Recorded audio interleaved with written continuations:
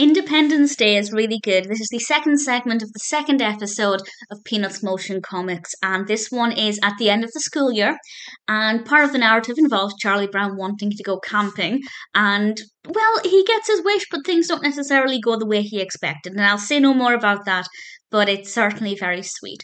And then Linus learns that it's Independence Day, and he asks Charlie Brown what it means. And Charlie Brown gives him a definition that it means to be free from the influence or control of others.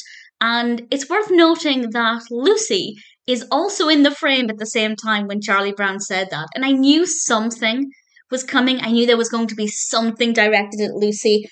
And there was. I won't say what it was, but it made me laugh. And I really thoroughly enjoyed that. It worked so much better having Lucy there. And it's very, very sweet.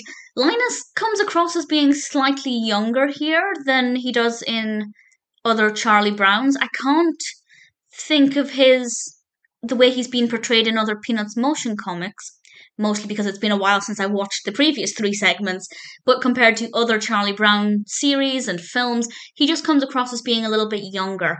But not in a bad way, it's just a little bit different. But I really thoroughly enjoyed this. It's very sweet, very, very well animated, a great cast of characters, really good voice acting, definitely a really great second segment of the second episode.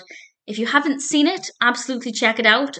I'm really thoroughly enjoying the Peanuts Motion Comics episodes, and I think I'm going to watch them a little bit more frequently now. Certainly this one was an absolute delight, and I can't wait to watch the rest.